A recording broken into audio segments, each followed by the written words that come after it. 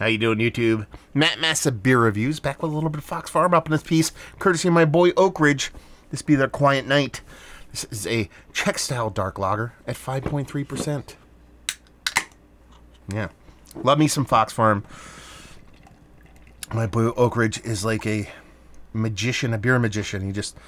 I sit around in my house on my vacation, not doing much of anything, just relaxing, getting the house all babified and set up, kiddified for the baby bean that's going to come around March. And I just get random emails going, hey, there's a box of beer in your mailbox. And what happens? I go outside and there's Fox Farm. It's like magic.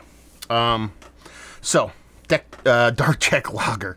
So we're talking about basically, think about a Czech lager, but just a little bit more.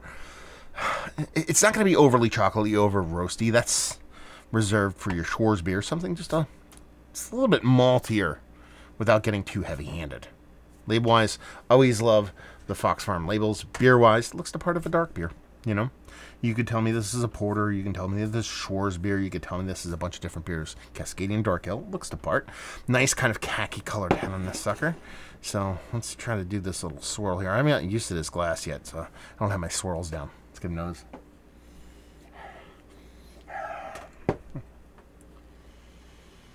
Yeah, I mean, there's a decent malt there. There's a nice roast component to it. Comes off a little bit beefier, a little bit heavier than I expect from a Czech dark lager.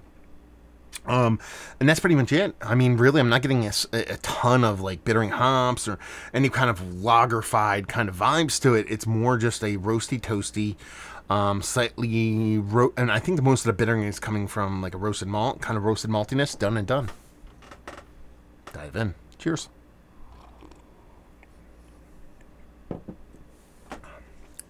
Oh yeah, that's a Czech dark lager.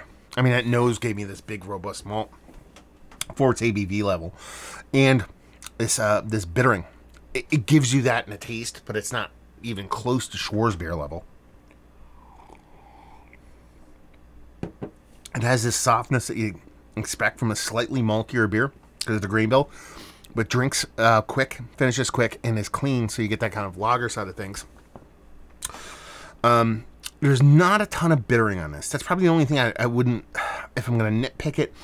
I just want a little bit more bittering from hops, because I am getting a bittering. It's almost has to be coming from a roasted malt bitterness, and then you get a slight kind of slightly caramelly, slightly chocolate thing from the malt that's not over the top. It keeps it in that kind of Czech dark lager realm. It just lacks this subtle little bit of bittering that I think kind of would elevate the beer, you know, and make it a little bit more Czech Pilsner-like, just in the kind of dark Czech Pils territory. But again, we're super nitpicking at this point because this is just tasty AF beer.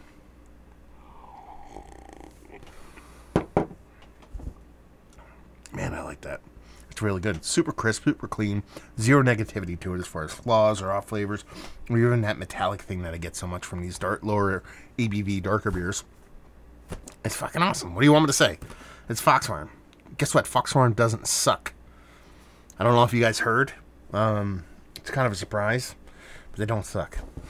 So yeah, I don't even know what else I want to say. It's a pretty simple beer. Nothing too crazy. Each sip I get a little bit more bitterness. So maybe my little nitpick there is going to kind of repair itself over time.